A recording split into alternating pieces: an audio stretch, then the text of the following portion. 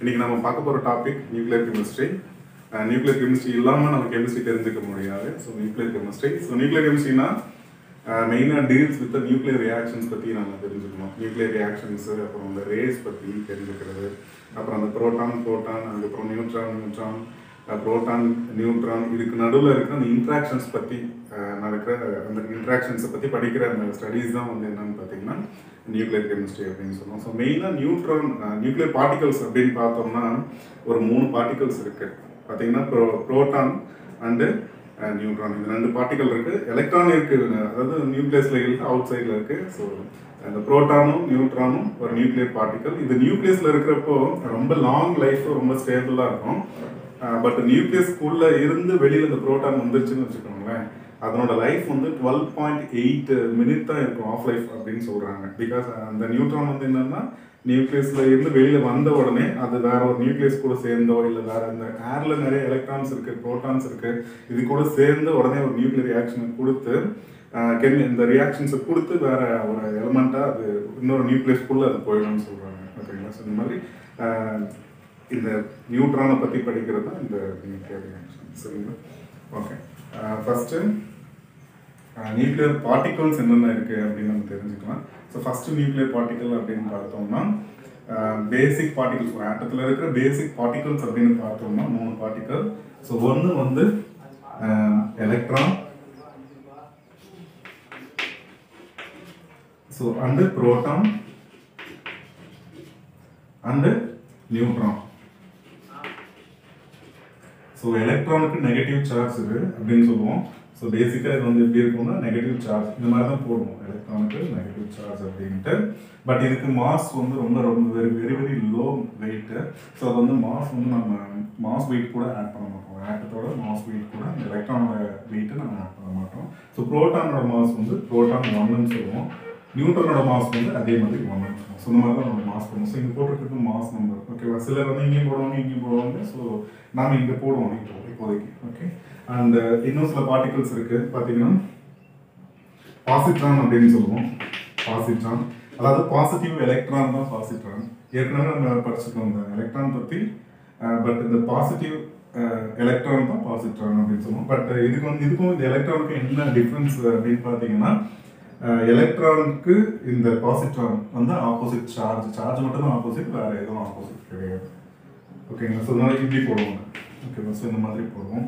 And proton இருக்குது, புரோட்டானுக்கும் ஒரு opposite charge particle இருக்குது. பிகாஸ் இந்த புரோட்டானுக்கு ஆப்போசிட் சார்ஜ் பார்ட்டிகல் அப்படின்னா பாசிட்ரான் ஆன்டி புரோட்டான் அப்படின்னு சொல்லுவோம். ஆன்டி புரோட்டான் அப்படின்னு சொல்லுவோம். ஸோ இதனோட சார்ஜ் வந்து மைனஸில் இருக்கும். ஓகேங்களா? Negative proton.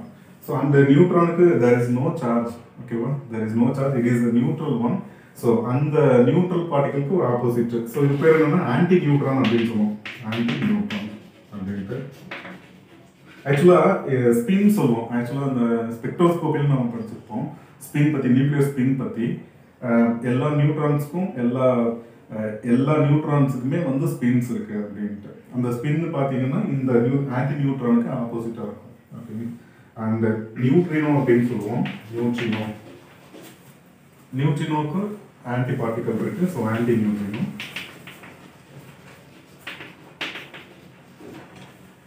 அடுத்தது மீசான் இருக்குது.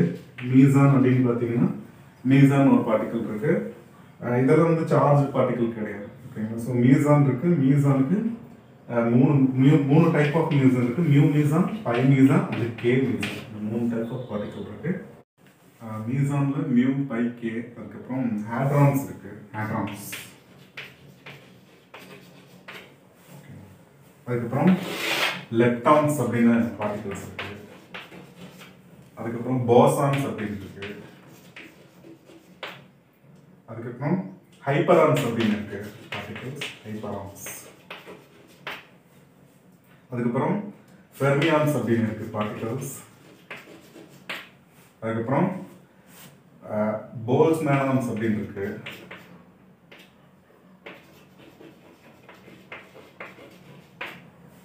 அதுக்கப்புறம் மேக்ஸ்வெல்லான்ஸ் அப்படின்னு இருக்கு பார்ட்டிகல்ஸ்.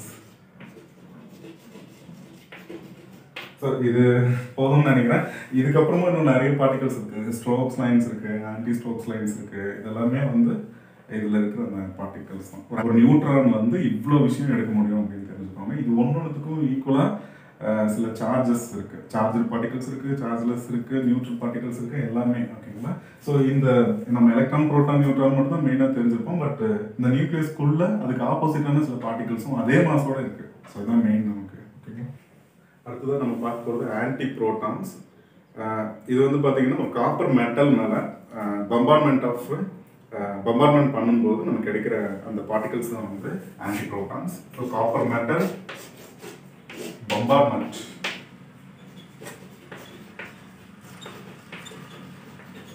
ஸோ கிடைக்கிறது வந்து அதனோட மாஸ் கிடைக்கிற ஒரு பார்ட்டிகல் கிடைக்குது. அந்த பார்ட்டிகல் தான் வந்து என்னன்னு பார்த்தீங்கன்னா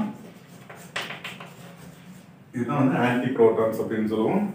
இந்த பார்ட்டிகல் எப்படி இருக்குன்னு பார்த்தீங்கன்னா நியர்பை இந்த புரோட்டான் இருக்கு இல்லையா, ஸோ அதனோட மாஸ்,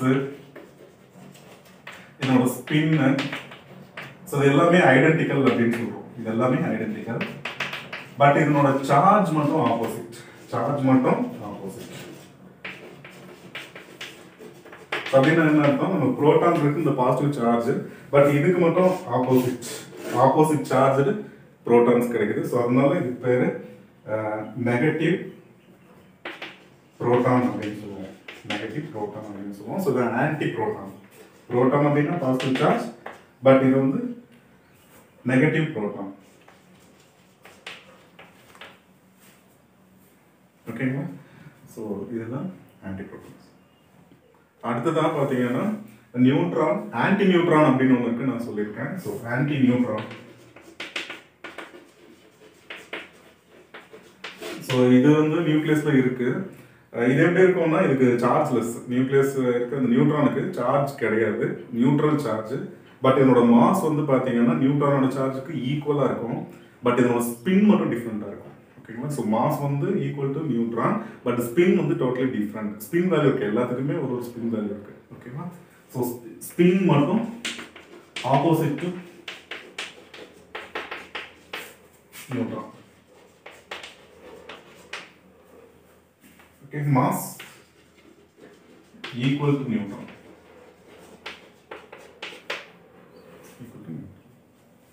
ஆன்டி புரோட்டானை கண்டுபிடிச்சது செக்ரி. ஒரு சாதாரண ஆள் கிடையாது செக்ரி. ஏன்னா அந்த குரூப் டிஸ்பிளேஸ்மெண்ட்ல ஒரு எலிமெண்ட் வந்து இன்னொரு எலிமெண்டா alpha beta gamma particles loss பண்ணிட்டு, ஸோ ஒரு எலிமெண்ட்டு இன்னொரு எலிமெண்ட்டாக மாறும்போது ஸோ எப்படி மாறுங்கிற ஒரு பிரின்சிபல் சொல்லியிருப்பாங்க. அதுதான் செக்ரி. அந்த ஆன்டி நியூட்ரானை கண்டுபிடிச்சது வந்து கோர்க் அப்படிங்கிற ஒரு சயின்டிஸ்ட் இவர் கண்டுபிடிச்சார். ஓகே, நெக்ஸ்ட் நம்ம பார்க்க போகிறது இந்த புரோட்டானையும் ஆன்டி புரோட்டானையும் யூஸ் பண்ணி சில பார்ட்டிகல்ஸ் கண்டுபிடிச்சாங்க. ஸோ அது என்னன்னு பார்த்தீங்கன்னா புரோட்டான். முதல்ல ஒரு ரியாக்ஷன் போகிறேன், அது பாருங்க. ஸோ புரோட்டான், அதே மாதிரி ஆன்டி புரோட்டான் பற்றி நம்ம பார்த்தோம். அது பார்த்தீங்கன்னா ஸோ இப்படி இது ரெண்டுத்தையும் சேர்த்து நமக்கு ஒரு பார்ட்டிகல் டிஸ்கவர் பண்ணியிருக்காங்க. ஸோ பார்த்தீங்கன்னா அது என்னன்னா நியூட்ரான் தான் நமக்கு ப்ரொடியூஸ் ஆகும். ஸோ 2 நியூட்ரான் நமக்கு ப்ரொடியூஸ் ஆகும். ஓகேங்களா? ஸோ மாஸ் பார்த்தீங்கன்னா 2 1. பட் ஸ்பின் மட்டும் எப்படி இருக்கும்னா 2 புரோட்டானுக்கு டிஃப்ரெண்ட் ஸ்பின்ஸ் இருக்கிற பார்ட்டிகல்ஸ் நமக்கு ப்ரொடியூஸ் ஆகிருக்கு. ஸோ ஸ்பின் வந்து இதுக்கு இப்படி இருக்குது அப்படின்னு பார்த்தீங்கன்னா ஸோ இதுக்கு வந்து இப்படி இருக்கும். ஓகேங்களா? ஸோ இது வந்து நியூட்ரான் அப்படின்னு வச்சுக்கிட்டோம்னா இது வந்து ஆன்டி நியூட்ரான் அப்படின்னு சொல்லுவோம். ஓகேங்களா? ஸோ இந்த மாதிரி புரோட்டானையும் ஆன்டி புரோட்டானையும் வச்சு நியூட்ரான் வந்து ஆன்டி நியூட்ரான் இதை வந்து நம்ம கண்டுபிடிச்சிருக்காங்க. அடுத்த பார்ட்டிகல் நியூட்ரினோ. இதை பற்றி பார்ப்போம். இதை டிஸ்கவர் பண்ண ஒரு பேர் வந்து ஃபெர்மிங்கிறவர் கண்டுபிடிச்சிருக்காங்க. ஃபெர்மிங்கிறவர் இன்னும் சில பார்ட்டிகல்ஸையும் கண்டுபிடிச்சிருக்காரு. பட் நியூட்ரினோ ஆக்சுவலாக வந்து கூடங்குளம் அணுமின் நிலையம் நம்ம கேள்விப்பட்டிருக்கோம் தமிழ்நாட்டில். ஸோ அங்கே வந்து நியூட்ரினோ வச்சு தான் நம்ம நியூக்ளியர் ரியாக்ஷன்ஸ் மூலமாக அந்த நியூட்ரினோவை வச்சு தான் எலக்ட்ரிசிட்டி ப்ரொடியூஸ் பண்ணுறாங்க. நியூட்ரினோ வந்து சில ரியாக்ஷன்ஸ், ஒரு நியூட்ரானை பிளக்கும் போது நமக்கு எப்படி கிடைக்குதுங்கிறது ஒரு ரியாக்ஷன்ஸாக நான் போட்டு காட்டுறேன். ஸோ இது வந்து நியூட்ரான். இது வந்து டிகே நடந்து ஒரு புரோட்டான் பிளஸ் ஒரு electron plus neutrino plus anti neutrino.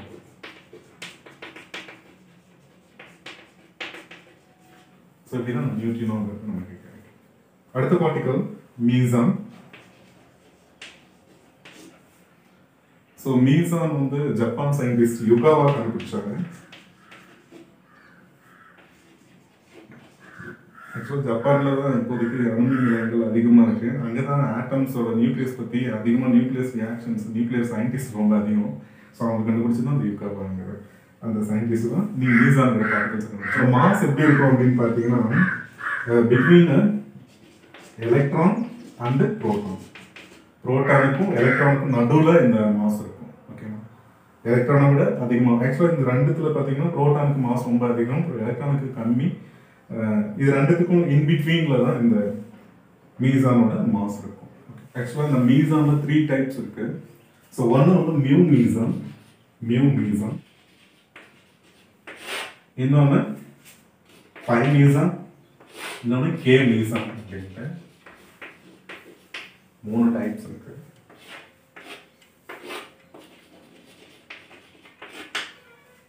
So இதனோட மாஸ் எப்படி இருக்கும் அப்படின்னு பார்த்தீங்கன்னா மாஸ் so 206 times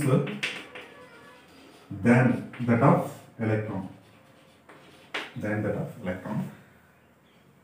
So இது வந்து 270 times than that of electron. எலக்ட்ரானை விட அதிகமாக இருக்கும்னு சொல்றாங்க. ஸோ இது வந்து 970 times than that of electron. ஆக்சுவலாக நியர்பை ஒரு 2000 எலக்ட்ரான்ஸ் இருந்தால் தான் ஒரு புரோட்டானோட ஈக்குவல். ஒரு புரோட்டானோட மாஸ்க்கு புரோட்டான் நியூட்ரானோட மாஸ்க்கு ஈக்குவல். ரொம்ப பெரிய வித்தியாசம். பிகாஸ் இந்த எலக்ட்ரானோட மாஸ்க்கும் இந்த புரோட்டான் நியூட்ரானோட மாஸ்க்கும் எலக்ட்ரானோட மாஸ் தான் ரொம்ப ரொம்ப ரொம்ப ரொம்ப ரொம்ப கம்மியான மாஸ். ஸோ அதை கம்பேர் பண்ணி தான் இந்த மியூசான் பை மீசான் இந்த மியூசான்ஸோட கிளாஸிஃபை பண்ணியிருக்காங்க. இதனோட சார்ஜ் அப்படின்னு பார்த்தீங்கன்னா ஸோ இது வந்து பாசிட்டிவாகவும் இருக்கும், பாசிட்டிவ் மியூசான் இருக்கு அண்ட் நெகட்டிவ் மியூசான் அப்படின்னு 2 வகையாக இருக்கு. ஸோ இதில் பாசிட்டிவ் இருக்கு, நெகட்டிவ் இருக்கு அண்ட் நியூட்ரலாகவும் இருக்கு. ஜீரோன்னு சொல்லுவோம். There is zero. இதே அதே மாதிரி பாசிட்டிவ், நெகட்டிவ் அண்ட் ஜீரோ. மீசான் அப்படிங்கிறது யுகாவாங்கிற ஒரு ஜப்பான் சயின்டிஸ்ட் தான் கண்டுபிடிச்சாங்க. இதோட மாஸ் எப்படி இருக்கும் அப்படின்னு பார்த்தீங்கன்னா எலக்ட்ரான் அந்த புரோட்டானுக்கு நடுவில் இருக்கும். ஓகேங்களா? ஸோ எலக்ட்ரானை விட அதிகமாக அந்த புரோட்டானை விட ரொம்ப கம்மியாக ஸோ இருக்கும். ஸோ அது வந்து மியூ மீசான், பை மீசான் அண்ட் கே மீசான் அப்படின்னு 3 டைப்ஸாக கிளாஸிஃபை பண்ணுறாங்க. ஸோ மியூ மீசான் வந்து 200 டைம்ஸ் தென் தட் ஆஃப் எலக்ட்ரானை விட. ஓகேங்களா? ஸோ அதை விட இருக்கும், அதிகமாக இருக்கும். ஸோ இது வந்து 270 டைம்ஸ் பை மீசானு. அதே கே மீசான் வந்து 970 times then that of electron. இதனோட சார்ஜ் அப்படின்னு பார்த்தீங்கன்னா ஸோ மியூ மீசானில் நியூட்ரல் அப்படின்னு ஒன்று கிடையாது. ஸோ எல்லாமே ஒன்று பாசிட்டிவாக இருக்கும் இல்லை நெகட்டிவாக இருக்கும். But by மீசான்லையும் K மீசான்லையும் positive, negative and neutral அந்த வகையான சார்ஜோட அது இருக்கும். So the basics of nuclear chemistry இது வரைக்கும் பார்த்தது.